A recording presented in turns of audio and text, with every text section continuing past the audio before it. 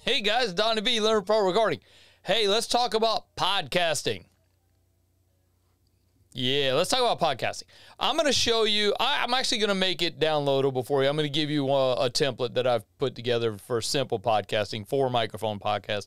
These are just a few of the microphones that we might use for podcasting. I'm actually using this one is actually plugged in, so the other ones aren't even plugged in. I just made it look cool. We've got a plethora of microphones around here. The podcast device that we actually use is the Rodecaster Pro for recording to, but sometimes we go to Pro Tools. So I'm going to show you my template in Pro Tools, how I set it up. But of course, first I got the free thing for you, the Studio Growth Formula, which involves talking about podcast microphones and growing your studio as a podcast studio.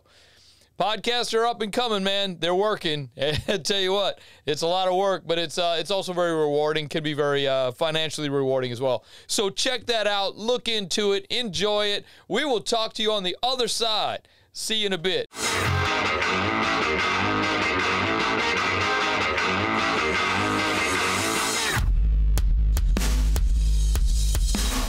Okay, everybody, Donnie B, Learn Pro Recording. Here I am at the Pro Tool station.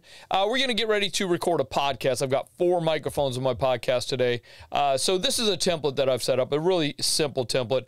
I will actually make this as a download for you guys to have and to hold and to enjoy. It's pretty simple. I've got 4 microphones. All 4 microphones route out to a submaster. On the submaster, I've got a simple EQ, a multiband compressor, a pro limiter, and a dither, which that then goes out to a print track. I actually print internally while I'm actually recording. So that way I get a multi-track. I can actually get a print track at the same time. I do have my meter on my master fader output, so I can watch the meters, make sure that they don't peak, that kind of thing. I also have a clock here so I can keep track of the time of the podcast, and the podcast guests can see the clock. I've made it large enough that they can actually see it from where they're sitting. So this is helpful. If there's no edits that need to be that have to happen on the podcast, then what I can do is I can just export the print file. Everything's ready to go. Everything's awesome. The chances of not having edits on a podcast are pretty slim.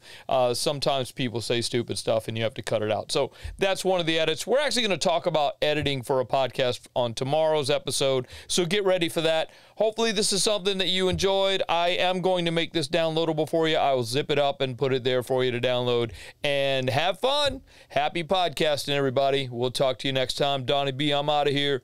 Peace.